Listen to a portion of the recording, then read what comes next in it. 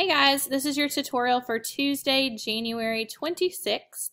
Make sure you fill out the attendance link so that we can properly do our attendance and count you guys present. Your checklist items, we're going to do some mitosis and meiosis task cards today. So we're going to be comparing and contrasting them. So make sure you submit them into Google Classroom. Make sure you are keeping up on your reproduction vocab because it's due on Thursday. So today's Tuesday, due in 2 days. Make sure you're working on it. And then you also have a reproduction quiz on Thursday. So make sure you know the differences between asexual and sexual reproduction, the types of asexual reproduction, and then the differences between mitosis and meiosis. So under the classwork tab, you will find the mitosis and meiosis task cards. Each one has like a scenario or a description on it, and you have to figure out if it's describing mitosis or meiosis, and you'll circle which one you think is correct. So I'm going to go ahead and switch tabs to my copy of the task cards so you guys can see. This is exactly what it looks like. The first page was your title slide, and now this starts the task cards. So the first picture here says mitosis or meiosis creates 2 daughter cells. Okay, so think about which one starts with 1 cell and then ends with 2 versus the next card starts with 1 cell and ends with 4. So remember that the MIT in mitosis stands for makes it 2. So mitosis makes 2 daughter cells, whereas meiosis makes 4. So I'm going to go ahead and grab one of these circles and put it for mitosis here and meiosis here. Then we have the next 2 cards, mitosis or meiosis. Daughter cells created are identical, or the daughter cells created are not identical. They're diverse. They're different from the parent cell. Remember that the IT in mitosis stands for identical twins. That's how I told you guys to remember it. So in mitosis, it creates identical cells in the end. So this one would be mitosis, this one would be meiosis. Meiosis creates your sex cells, so like egg and sperm, and those are definitely going to be diverse because one comes from mom and one comes from dad. So those are diverse cells. So here are your answers for the first slide. All right, next we have mitosis or meiosis.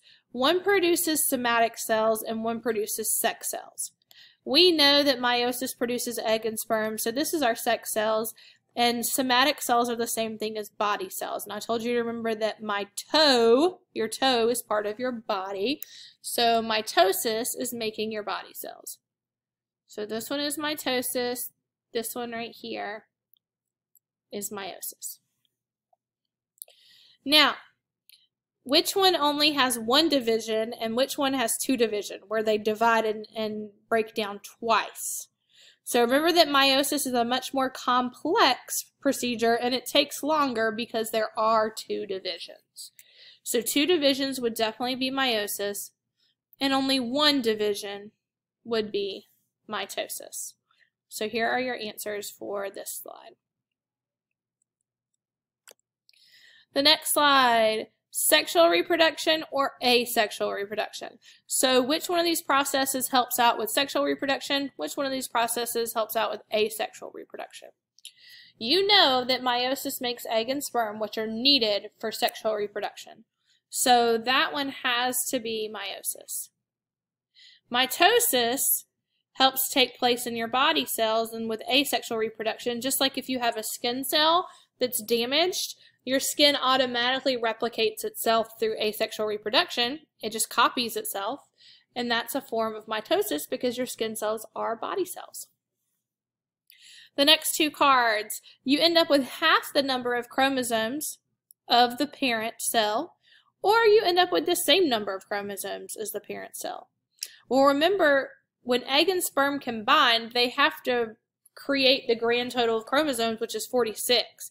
If egg and sperm each had 46, then they would make double the amount of chromosomes, which would lead in huge genetic disorders. We don't want that. So meiosis, which is the process of making sex cells, they're going to create egg and sperm that have half the number of chromosomes as the parents. So 23 chromosomes in the egg, 23 chromosomes in the sperm, so that when they join to create another organism, it restructures and gets that grand total of 46. In mitosis, you're literally having an exact copy of what you started with. So you started with 46 chromosomes, you're going to end with 46 chromosomes. So same number of chromosomes would be mitosis, and only half the number, which is 23 chromosomes, that would definitely be meiosis. All right, next one. You scrape your knee and the skin repairs itself. I just talked about that. Your skin cells make a copy of themselves. That's mitosis. And then you find that you're going to be a big brother or sister. You will definitely be more diverse than your sibling. You guys will be completely different because of meiosis, which is the creation of egg and sperm. So that one would definitely be meiosis, and the first one would definitely be mitosis. Okay. The next one says cloning versus the reason why we're all unique. Well, if you're making an exact copy, that's the same thing as cloning, so that's mitosis. And if you are created from two different individuals, then you're unique. So that's meiosis. So let's make sure we do mitosis for cloning and meiosis for the reason that you are different and that you have variations in your genes, because you are getting genes from not just one organism. You're getting genes from multiple organisms. All right, mitosis or meiosis. The cells produced are diploids, and the cells produced are haploids. So you see here, it says, hint, body cells are diploid and sex cells are haploid. So a haploid is showing you half of the chromosome pair. A diploid shows the two already combined.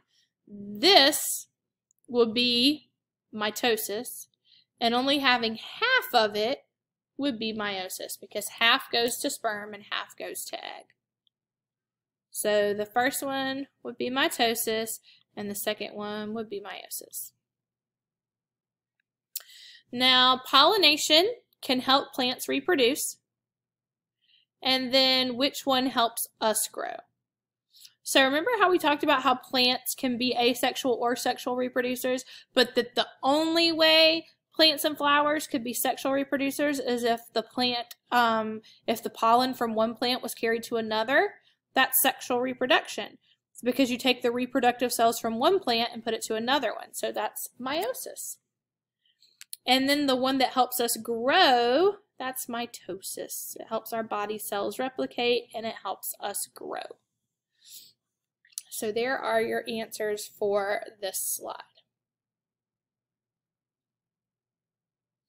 All right, so that is it for your task cards for today. If you are confused or you need any extra explanations, please ask your teacher and we will be more than happy to help you. Thanks.